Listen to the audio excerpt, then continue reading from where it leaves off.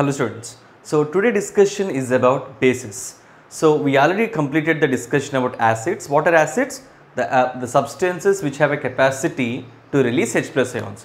Now when it comes to the bases, students, the bases are the particles or the substances which have a capacity to release OH minus ions, hydroxyl ions according to the Arrhenius theory. They are called as bases. Acids turn blue litmus red color, but bases turn red litmus blue color. That means bases, they show complete opposite behavior towards the acids. So students, look at here.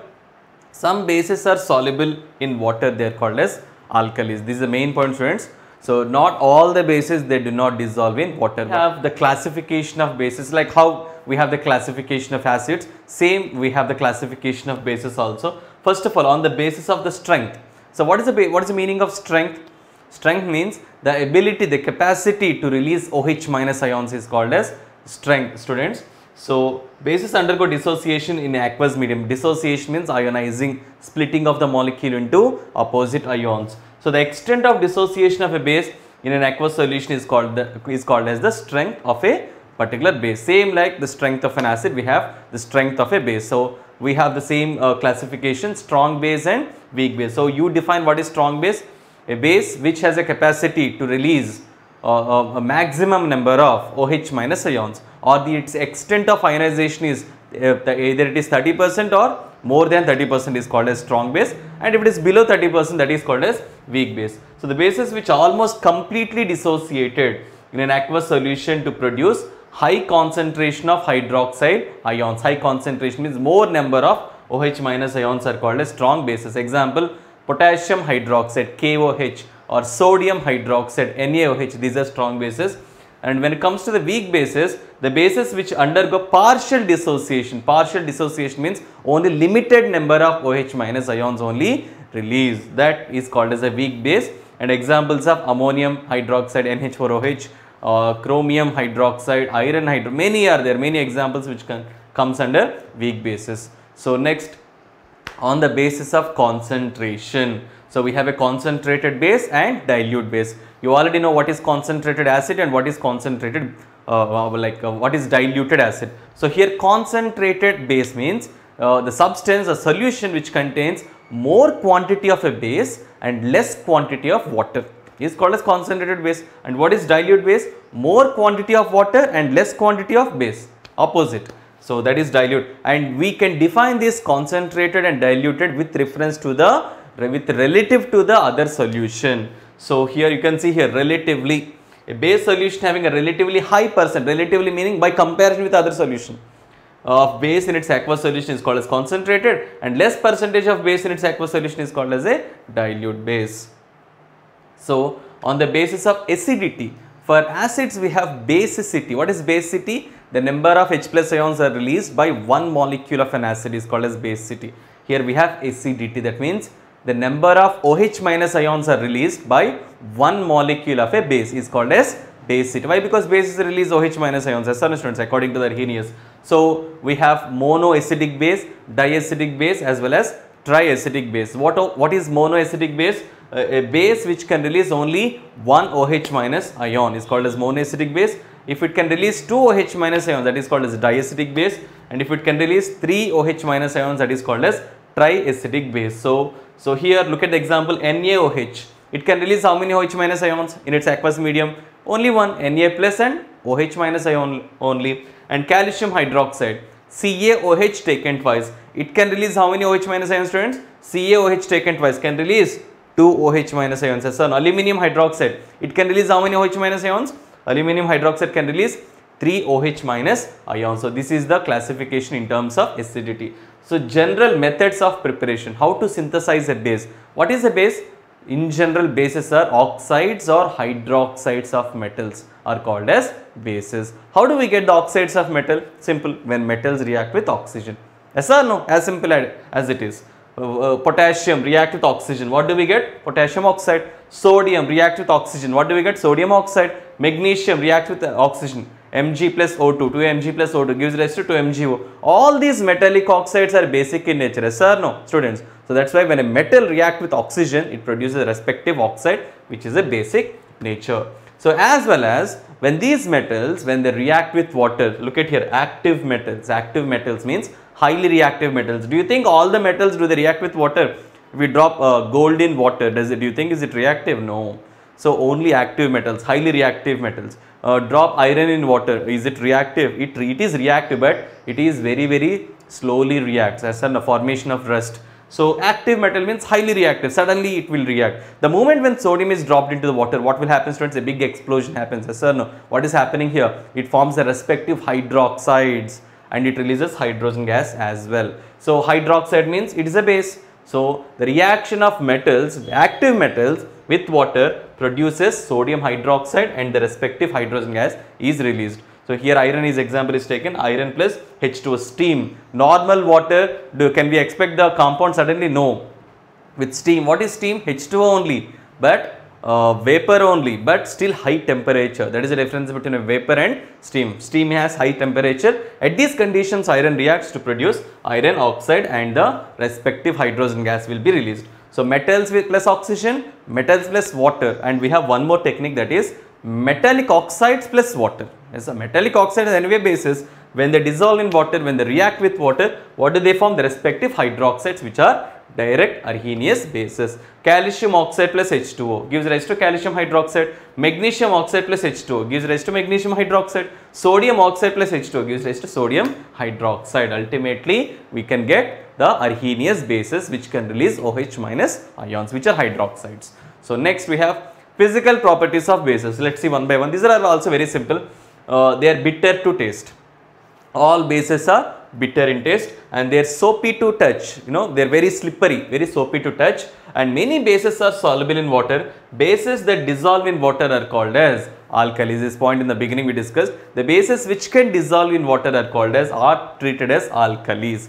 Bases turn moist red litmus paper into blue litmus paper. That is a characteristic color change of bases with litmus. They can change red litmus to the blue. Why moist? Why? Because bases can release OH minus ions in H2O only. In the presence of dry base, does it? No, it will not. Even acid also, it will not. So definitely aqueous medium should be there.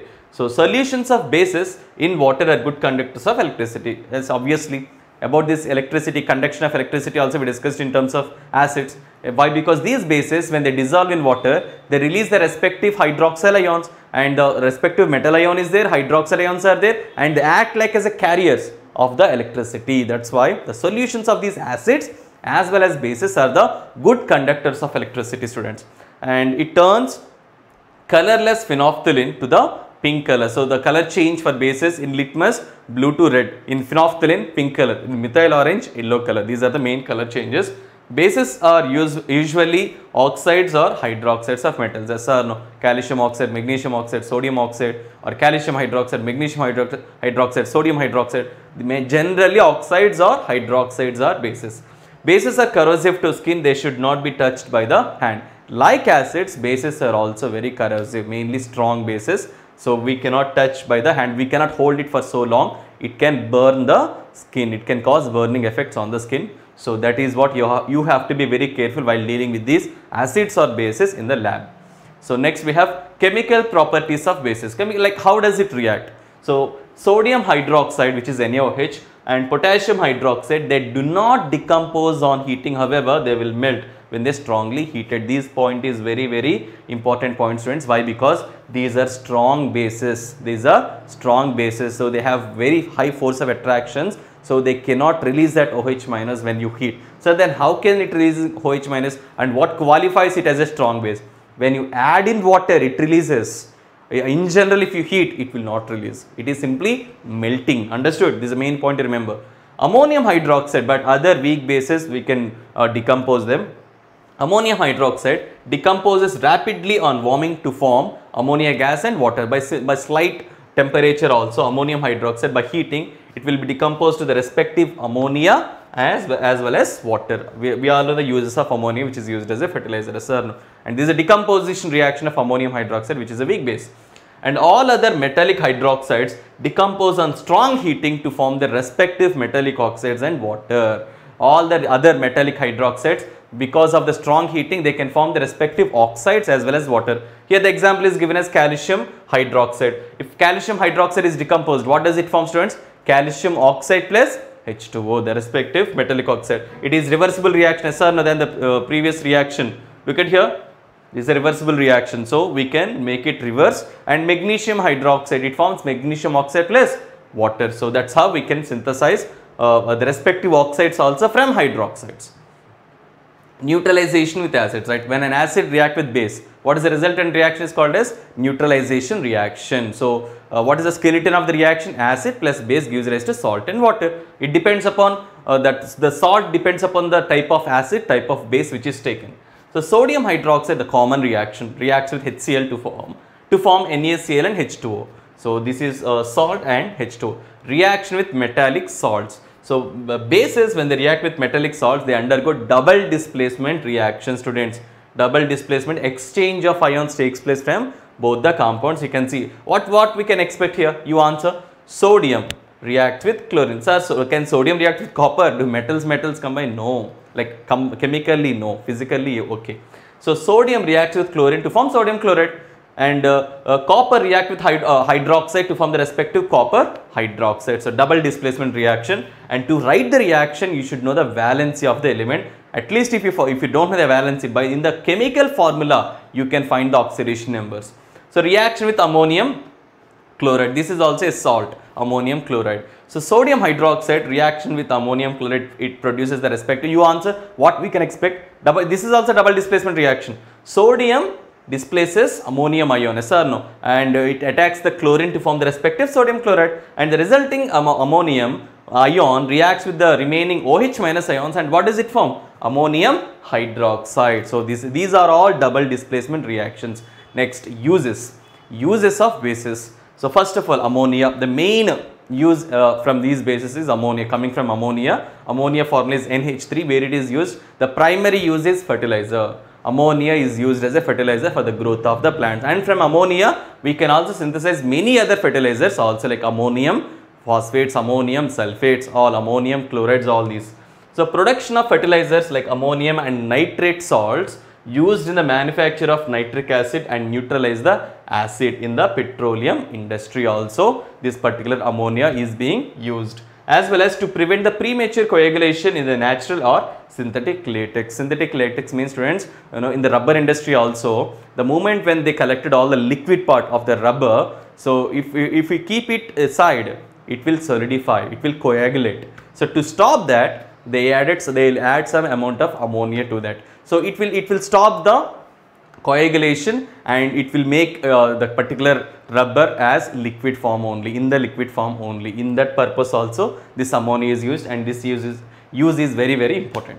So next, aluminium hydroxide. What is the formula of aluminium hydroxide? AlOH taken thrice. So manufacturing of other aluminium compounds and to make gastric medicines, antacid tablets, like if you feel like indigestion kind of gastric problems, there also this aluminium hydroxide is used. Mainly it is made up of magnesium hydroxide, but in the preparation of that particular acid, this aluminium hydroxide is also being used. And calcium hydroxide, CaOH taken twice is calcium hydroxide, to make cement, mainly in the cement industry. Why? Because cement coming from limestone, which is calcium carbonate, and lime water neutralize the acidity of the soil and the application of sewage treatment. So for example, a particular soil is so acidic. You already know some plants grow in some conditions, yes or no? Everything on this planet Earth live in a particular pH value. Similarly, some plants grow in a particular pH. So students, if the particular soil is acidic and we need to make it neutralize, how to do it? We can add some base to it, yes or no? Can we add whatever the base, like sodium hydroxide? No, it might be harmful for the plants also. So we should add a particular base to neutralize the soil, as well as it is good for the plants also. There we can use calcium hydroxide. So acid plus base, what we can get? Neutralized, yes or no? The acidity of the soil will be reduced or not, and it doesn't affect the plants also. So that's what the effect, students. Next, sodium hydroxide. This is also very, very important compound, NaOH. Sodium hydroxide used in the manufacturing of soaps, detergents and cleaners like detergents, cleaners means washing soda, and sodium carbonate, baking soda, NaHCO3 can also be synthesized from this sodium hydroxide. Next, magnesium hydroxide, MgOH taken twice, and this is also called as milk of magnesia, students, mainly used in antacid tablets. Suspension of magnesium hydroxide in water are used as an antacid tablet to relieve that pain of digestion, indigestion, used as an anti-perspirant armpit deodorant, right? Perspirant means, students, like in order to avoid the sweat. Perspiration means what? Sweating. Anti-perspirant means to avoid the sweat. We can use like deodorants, right? So, and as a non-hazardous alkali to neutralize the acidic wastewater. So, neutralization reaction, like the same we discussed, acid plus base gives rise to salt and water. The reaction in which an acid reacts with a base, to form salt and water as a product, and this reaction is called as neutralization reaction. This reaction also double displacement reaction. HCl plus NaOH gives rise to NaCl plus H2O. Indicators, we have two indicators, common indicators and universal indicator. Common indicators means litmus, methyl orange, phenolphthalein. In acids, what is the color change of litmus? Blue to red, bases red to blue. Methyl orange red, and in bases it is yellow, and phenolphthalein in acids it is colorless, bases it is pink color. Next, universal indicator. Universal indicator, students, it is a very sensitive indicator, like it has many color ranges from ranging the values from 0 to 14. So, neutral is green in color, and strong acid is red in color, strong base is like very purple bluish in color. So, it is composed of different color ranges.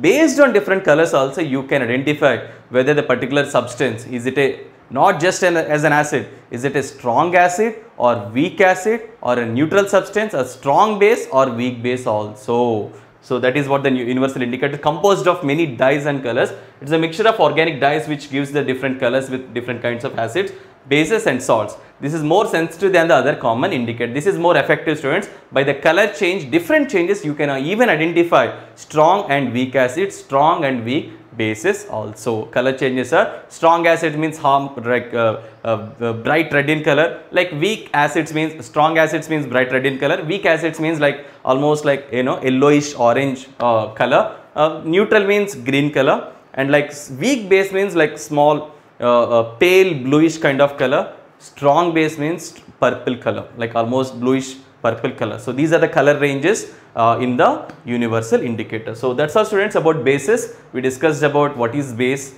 like what are the classifications of bases, properties, physical properties, chemical properties, as well as the uses of all these bases. So, what is left in this chapter is salts, that we will discuss in the next video. Thank you, students.